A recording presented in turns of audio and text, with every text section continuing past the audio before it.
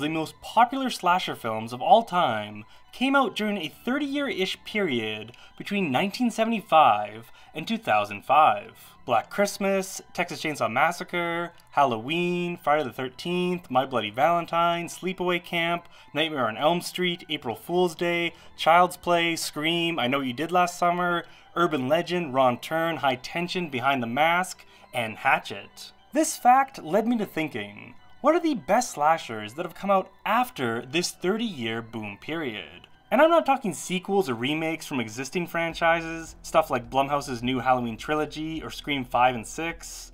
I wanted to know, what are the best original slashers that have come out since 2010? In order to find my answer, I enlisted some help from Reddit over on r/horror. I posted a thread and got over 190 comments offering up slasher suggestions, which I turned into a comprehensive list. From there, I eliminated some and then ranked all the slashers, leaving me with a clean top 25 list I will now share in this video. Before I get into my rankings, here are a few honorable mentions. First, the movies that would have made the list, but just missed the cutoff since they came out in 2009. The Collector, Orphan, Laid to Rest, and my Super Psycho Sweet 16. As well, here are some movies that I love and wanted to include, but didn't quite think counted as pure slashers. Ready or Not, Hush, Don't Breathe, and Bodies, Bodies, Bodies. Alright, now starting my list at number 25. Number 25, Fender Bender.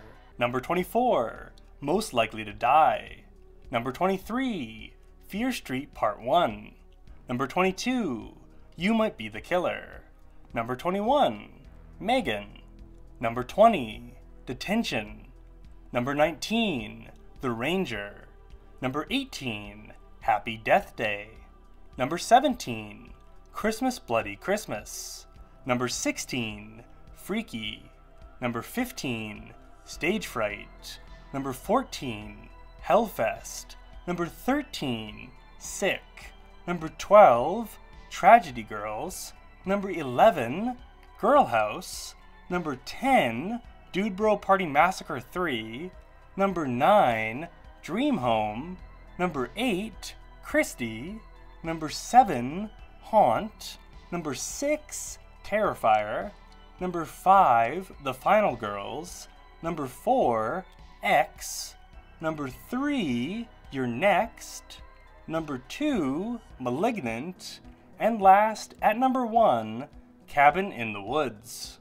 Those are, in my opinion, the 25 best original slashers that have come out since 2010.